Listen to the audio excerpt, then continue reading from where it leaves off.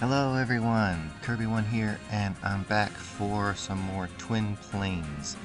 So, as you recall from the last video, we're just wrapping up crushing Phlegra's breaking siege attempt, knocking out his Drakon Pretender, and so a little bit of this is cleanup, and then there's also a bit of a trap that we set for him, which we'll take a look at in a second. But we hit our enchantment 4 goal, and so that'll be twice spawning our Lycanthrope's Amulet Pan. And let's just go to the map because the battles are kind of all over the place. So this is just us pushing into one of Phlegra's territories. Actually, this one is taking back one of ours that Phlegra had taken from us. And then this is him raiding us here on the border of Inn's territory, and we'll take that back as well. And then we've got over here, that's the one where he attacked us. And this is us pushing up into Phlegra's original northern lands, and this was the trap that we laid for him here, which was a successful catch. He has a bunch of Gigante warriors and Halats. We've got a kind of a bunch of random crap, but several sacreds. The centaurs I've got here on attack rear. There's some crossbows, which might have been mercenaries or might have been recruited troops here. He's got a guy that hasn't got any gear up here. So we're just going to go ahead and hit him with a line of mannequins and put his guys to sleep.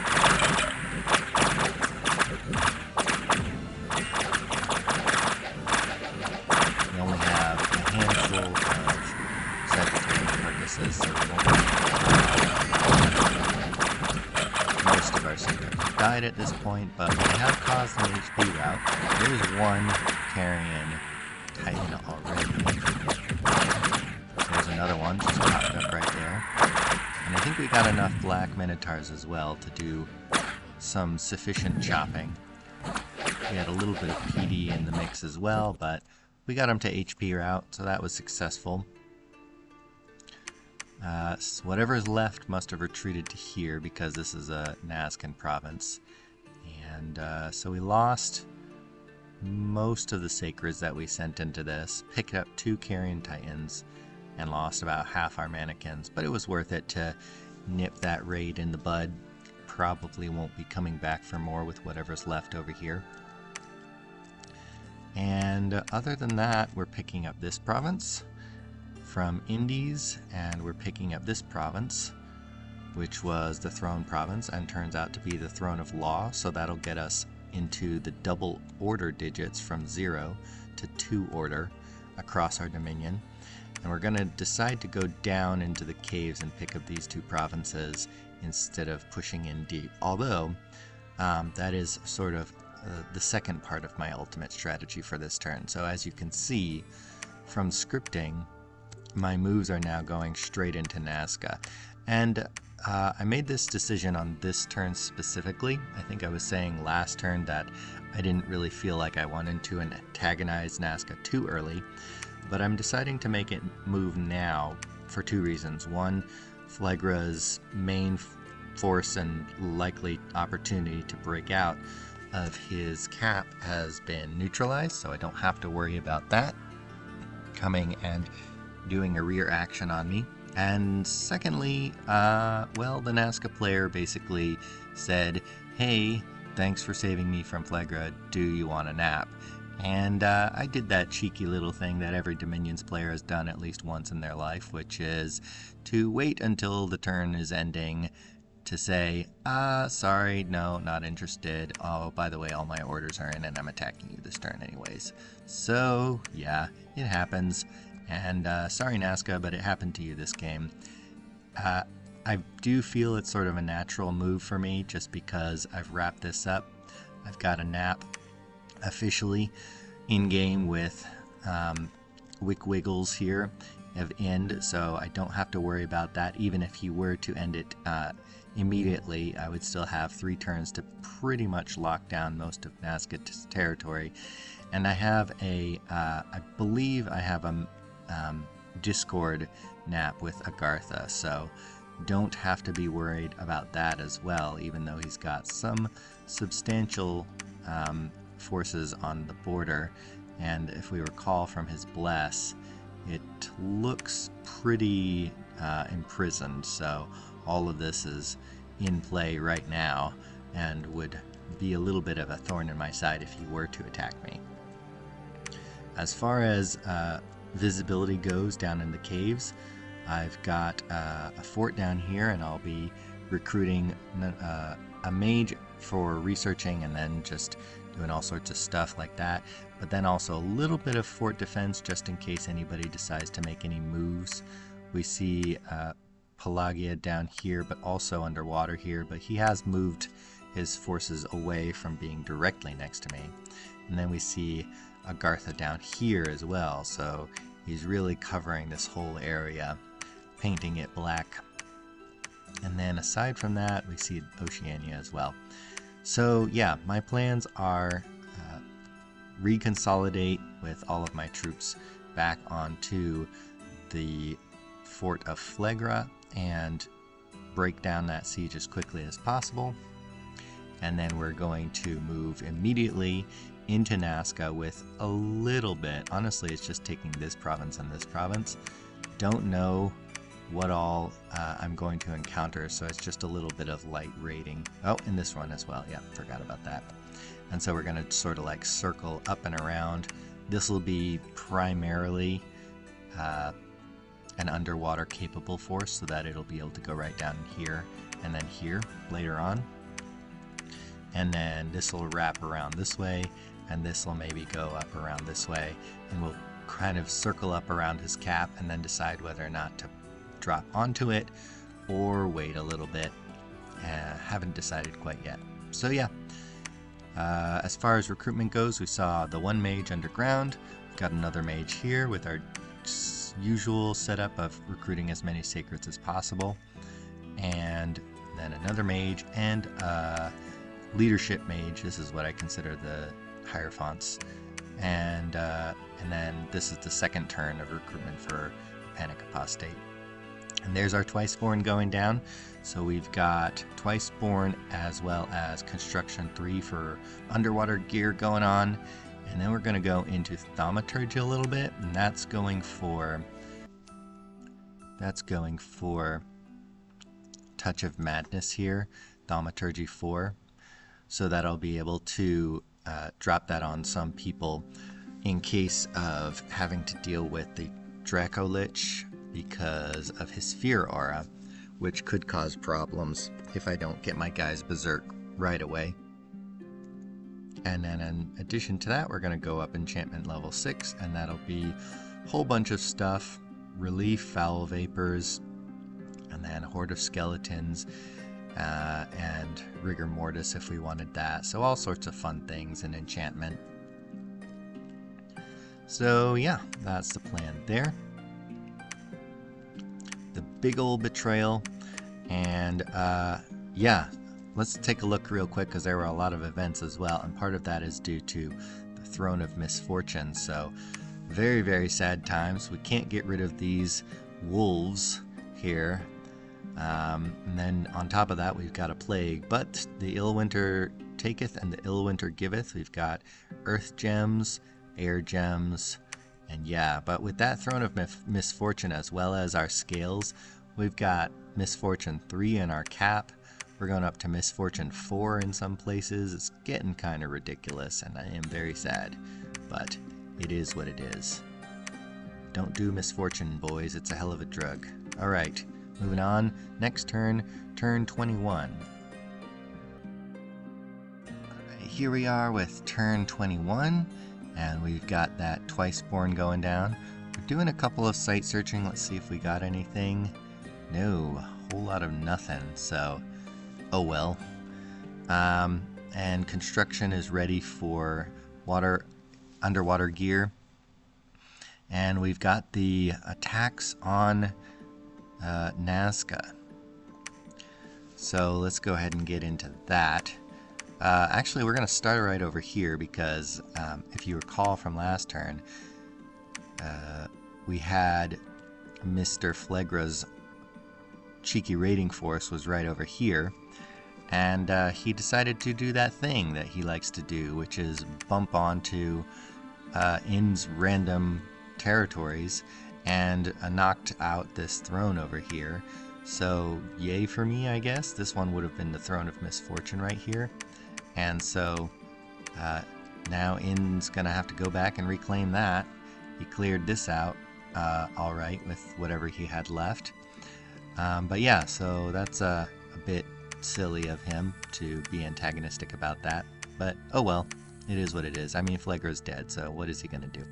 Just go ahead and wreck people's faces.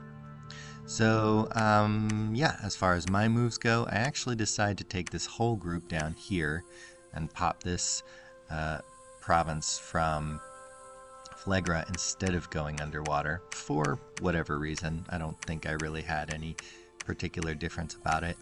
But we're going to go here, and then these guys are going to follow up shortly thereafter. Still haven't cracked Phlegra, but that's to be expected. It's 1500 wall strength.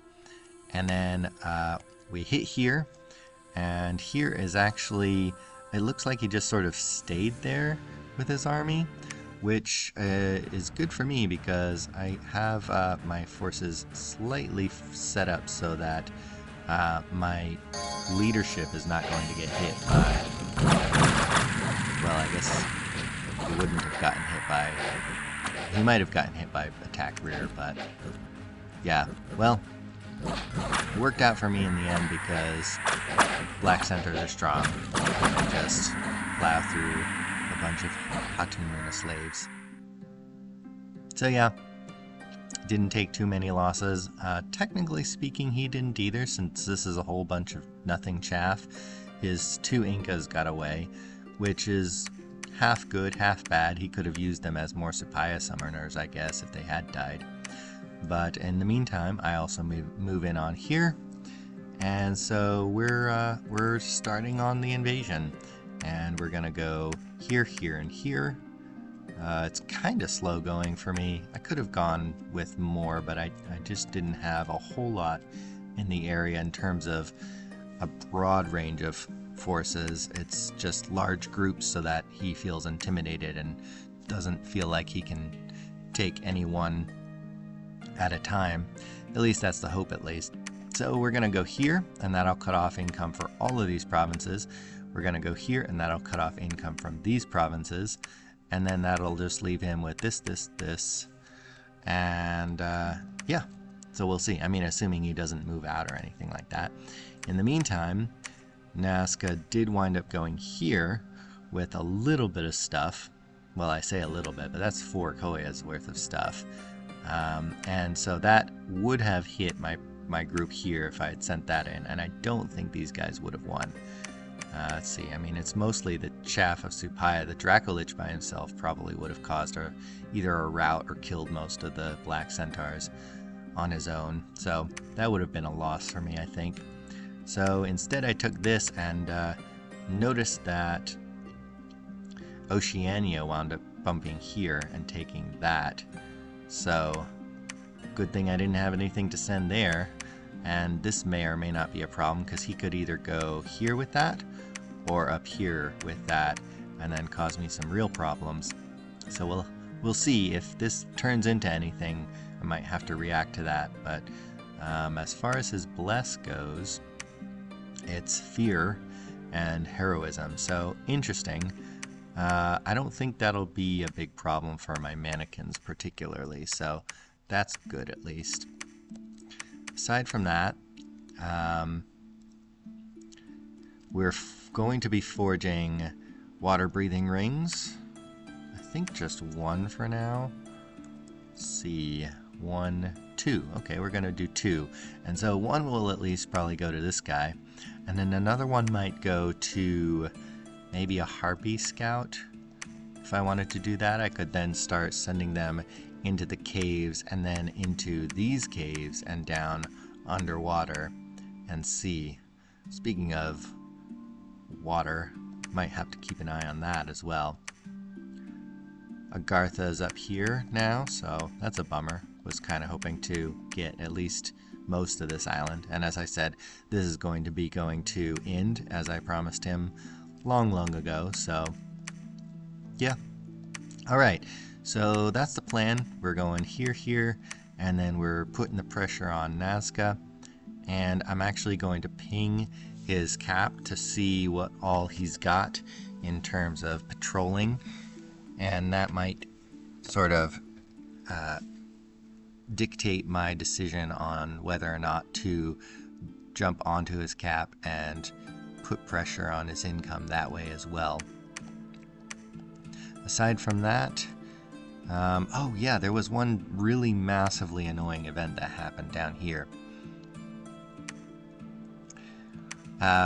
We had this necromancer attracted unwanted attention event, and that was a necromancer that happened to be a panic apostate.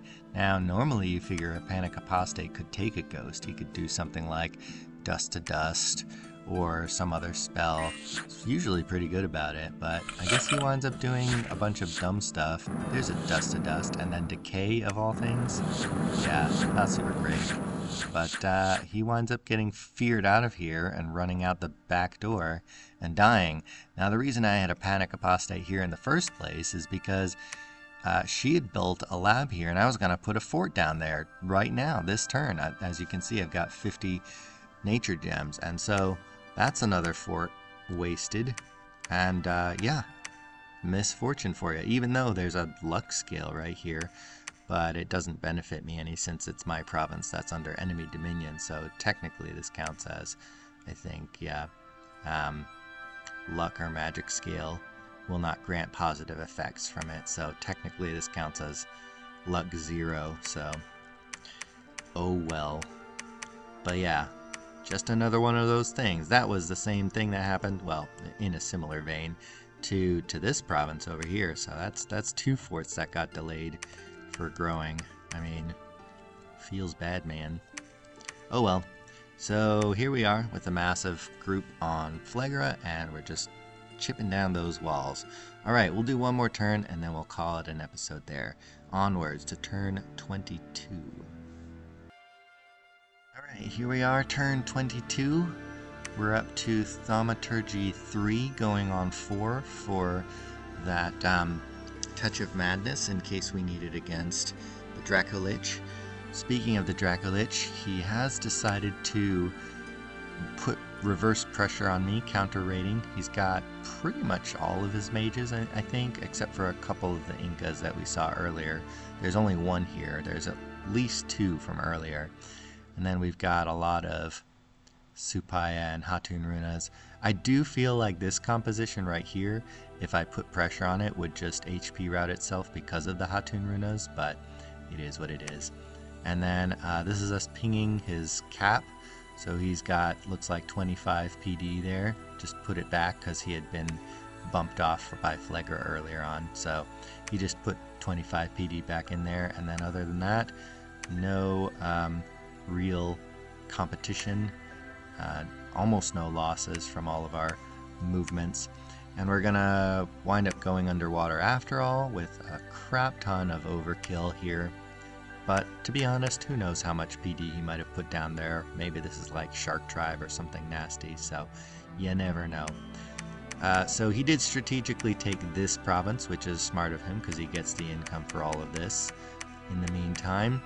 So I have cut him off from both of these though, and this one as well. So we're just gonna go ahead and ping again and see. This guy is got diseased from something. Do we have any more diseases? No? Just a random disease, I guess. So we're actually gonna hold this province right here, and we're moving a lot of stuff here.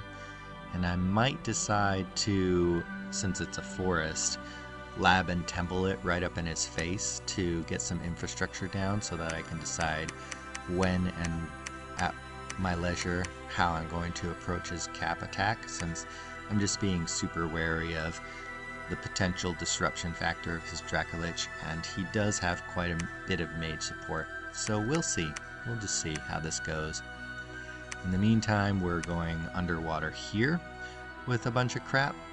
Technically, this could be bad if there was some strong PD type here, but I don't think there is. And then we're just going with a bunch of random crap in there as well, and Phlegra's cap is cracked, so we're just going for it. We're not even going to ping it to see what's inside. We're just going to throw it all in there. And just to be safe, as I always do, I'm moving something on top afterward.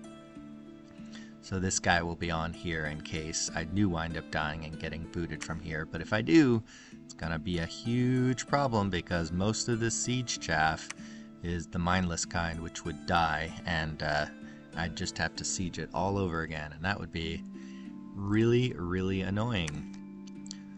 Luckily for me, we did not see Oceania pop up and attack me. Super luckily for me, we wound up seeing him go in on Agartha instead, tying him up even more. So that is great. And then Ind took that province, as we see. And then over here, Ind took back his throne province. So I guess he probably just wound up booting whatever last remains were there of the Phlegran raiding force, which is good for me, because then I don't have to worry about that Phlegran group coming back down around here, and I can send my full force over in this direction. Aside from that, one of the real funny events right here is this worldwide event here, a People's Death Match. And why is this funny, you may ask? Well, it's funny because I happen to have the perfect person to send in to the death match. My twice-born Lycanthrope's amulet, Panic Apostate. He's gonna go in there, gonna kill himself off, and with any luck, he's gonna either win and not kill himself off, and then I'll just suicide him else somewhere else, or he's going to hand off his Lycanthrope's amulet to somebody else, and that will be really funny to me. So we're gonna try that out for size. We actually have found a couple of magic gem sites, so that is great.